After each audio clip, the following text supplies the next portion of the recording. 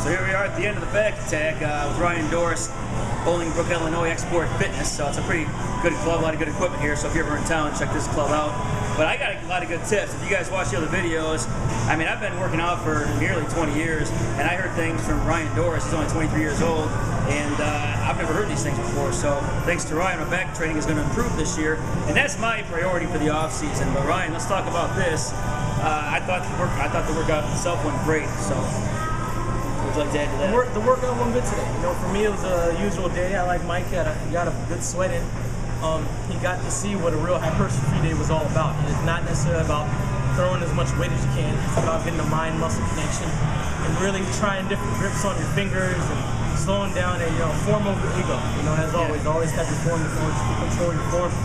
And it was a really good day. You know, so I hope everybody can learn a little bit from these videos, from the videos we had today. So, you want to give any thanks to anybody for today? Well, is there ever a time that you do each body part twice a week? Or maybe prioritize one? Yep, so everything is hit twice a week. Everything is? Every single part is hit twice a week. So, Mondays and Tuesdays, the workload is not as intense. It's just a lot heavier, and a few auxiliary lifts to go with.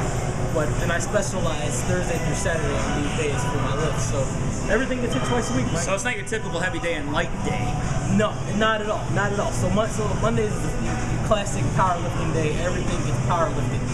Even arms go on the rep range of 5 and 6. So everything gets powerlifting. Tuesday, same thing. All the heavy squats videos you've ever seen me do, those are Tuesdays. Yeah. It's heavy. Wednesdays off for cardio. And Thursday through Saturday, it's what a regular guy would do in here, except we finesse it. You don't hit a back double bi and everything looks etched because you lift a lot of weight. It's because you decided I'm going to pull these fingers to get that middle trap to pop a little more. Yeah. And like Arnold said, really kind of slap the clay where you want to, and really mold it over the course of half a year. What I've been doing. And watch the actual training videos to see what he's talking about, grabbing with certain fingers, because that was a big tip today, and you can really feel the difference if you utilize those strategies in your own training techniques. Now, one more thing. I know we did back today, but one big improvement that I've seen you make, I mean, I've been watching for the last few years, your thighs. I mean, those aren't, you had good legs before, but now you really do have tree trunks, and you've got hamstrings to go along with it from the back and from the side. You got to let me know, man. I know I got the back training tips for free, but you got to give me one more tip. What have you done for those thighs in the last 8 months? I will say for everybody, especially it's the best for you coming off of the show.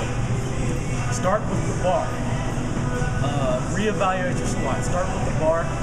Get as deep as you can. I mean, hamstrings touch your knees. Start and just get as deep as you can. Start with the bar. I did it after the Midwest States to really develop my legs, and I got as low as I can, and I kept pounding out on that, and through time, I eventually got my strength back up. And you actually become stronger once you learn how to get all the way down to the ground. So that's the biggest problem is squat deep, especially being high school athletes. We learn how to squat parallel, which is good for power. Take over. I'm gonna grab my water. Yeah, which is good for power, and it's good for functional training coming from that parallel position. But there's no functional training necessarily in bodybuilding. It's all about the look.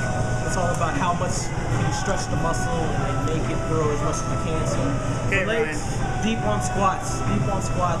Glute ham raises is the big one I incorporated this year. Just bringing the pain on hamstrings, on calves.